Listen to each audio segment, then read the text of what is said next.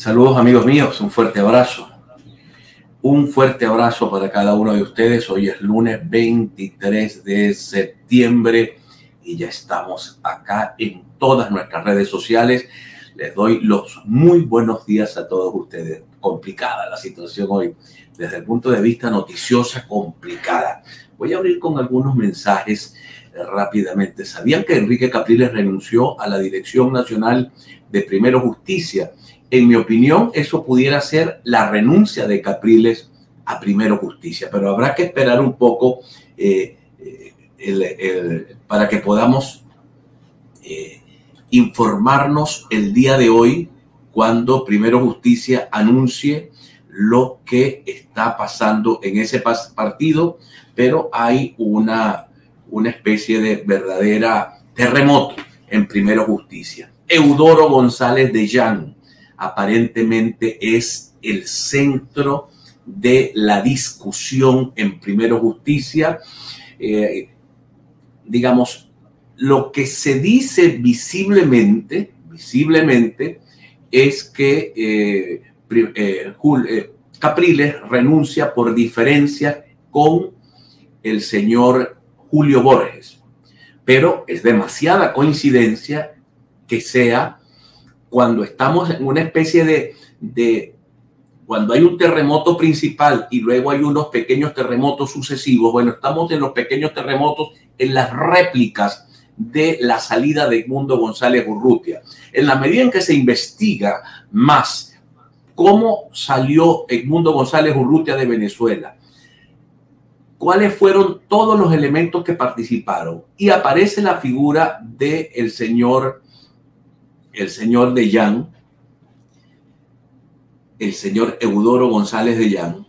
En esa medida aparece evidentemente Primero Justicia, porque es militante de Primero Justicia, acaba de ser expulsado el día de viernes, o sea, apenas acaba de ser expulsado el día viernes. Esto es un detalle, ¿no? Un detallazo, porque expulsan Eudoro, renuncia Capriles a la Dirección Nacional. Creo, vamos a esperar, que lo pudiera acompañar Tomás Guanipa, hermano de Juan Pablo Guanipa. Esos dos hermanos tienen diferencias políticas, parecieran como una diferencia visible, a menos que sea una jugada de los Guanipa de uno permanecer en un lado y otro en el otro. No puedo yo asegurar nada de esto. En todo caso, mis queridos amigos, esa va a ser la noticia quizá bomba de la mañana, porque entra incluso otro elemento que lo comentaba el día de ayer el periodista Placer desde Madrid. Placer afirmaba que las elecciones regionales y de Asamblea Nacional están en el juego. Aparentemente, según el periodista David Placer, dentro de PJ se comienza a discutir qué va a pasar cuando el gobierno o el Consejo Nacional Electoral llame, uno, a un diálogo que se va a realizar quizás en los próximos días con la fuerza política. Fuerzas políticas que no participen en el diálogo pudieran ser castigadas con no permitirles participar en la próxima elección. ¿Qué sabe el gobierno? ¿O qué presumimos que sabe el gobierno?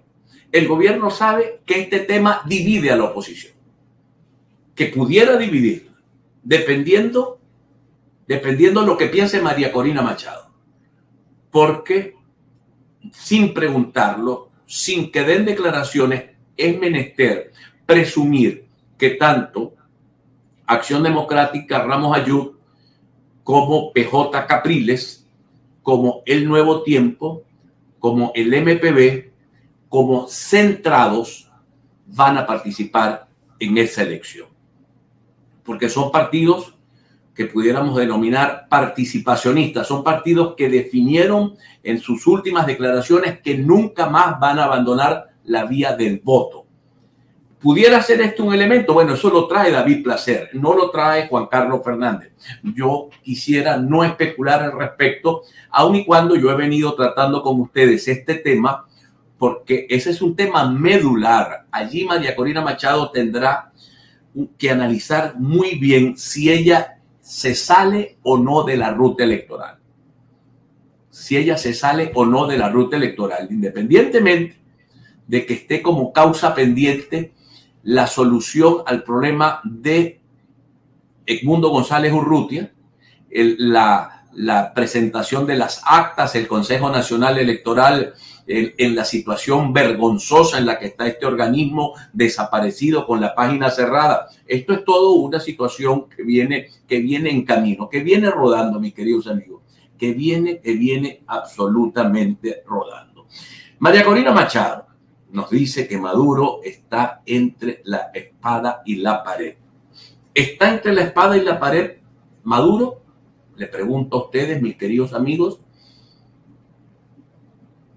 María Corina decía la semana pasada que no hay suficiente incentivo para que Maduro se vaya.